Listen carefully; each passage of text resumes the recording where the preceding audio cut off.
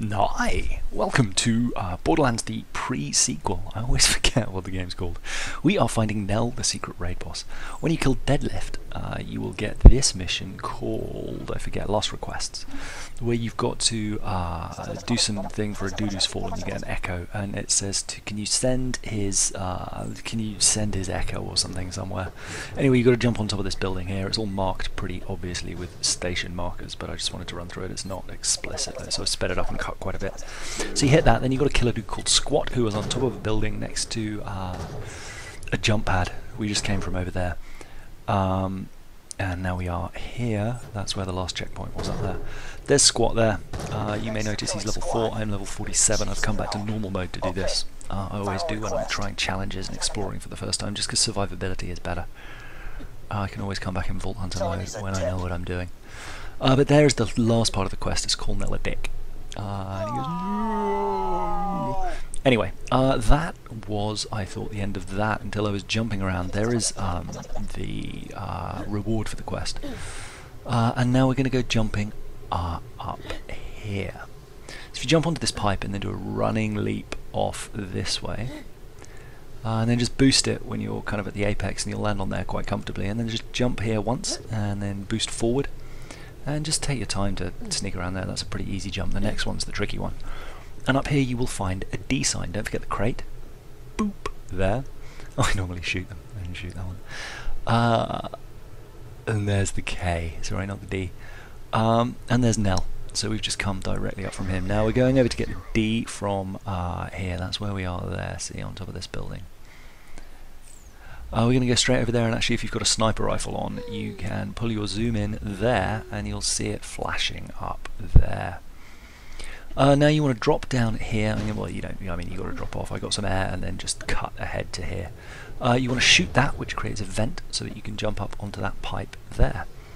The vent also gives you air. You'll see my air going back up when I fail a couple of these jumps, I think. So you always want to be doing this with full air. So if you fall off, come back, make sure you've got full air before you go up, fill up off that steam pipe. You want to come around here and jump up onto this. You want to jump away to the left first and then boost to the right. And if you fall off, it's no big deal, it's safe down there, you're not going to die. Just jump back up, don't forget to fill back up on air, and then come back for another go. And I won't show you all my fails, don't worry. I just wanted to demonstrate how to get back. So jump out to the left and then boost to the right, and you'll land on here. It's a pretty safe jump. You can hit that thing right in front of you. Now I look down here, you're going to be jumping up, and then tap left twice. That one's quite easy, it's quite wide, it's easy to land on. Now you want to go to the left, but not too much. I went too much. And I went too much a few times. So jump up there, and then just tap to the left like that. That's it. And then you are going to want to jump up there. You want to jump out to the right and then to the left again. Boost to the left, and then come around here to the right. It's possible you can go to the left, I don't know. There's a bit of an invisible wall there, so you need to edge yourself around to the right. Don't miss the crate. Boop, there, so you shot that one, and get the D. And then we're going to head back to that IC sign, which is over there. I've put that marker there, but it's nowhere near it. We just saw who was standing. Anyway, come over here. Don't forget to get air on the way. You've probably run out doing all that jumping around. So I got air there and air here. Then I paused to kill some guys because they respawned. But you basically want to jump up to that IC sign, which you'll see now has these white things in front of it. The D and the C can be dropped in place. Like up the brightness there, just so you get the full effect. And then turn around and you'll hear Nell screaming, but if you head up this way you'll see him running away. Shoot his feet. You don't have to shoot his feet.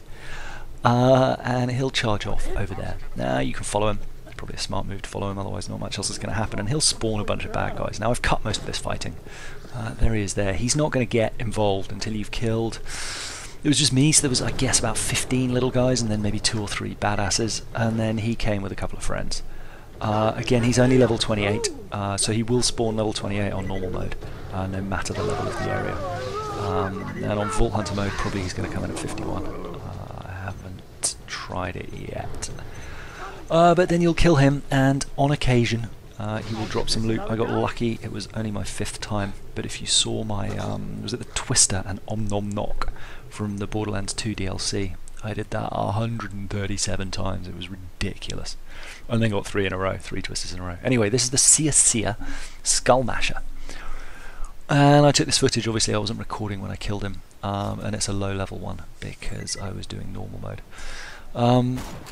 and I came back to cut this footage later, but you can see it does a 1, 2, 3, 4, 5 shots at the same time, or 6 I think it says in the description.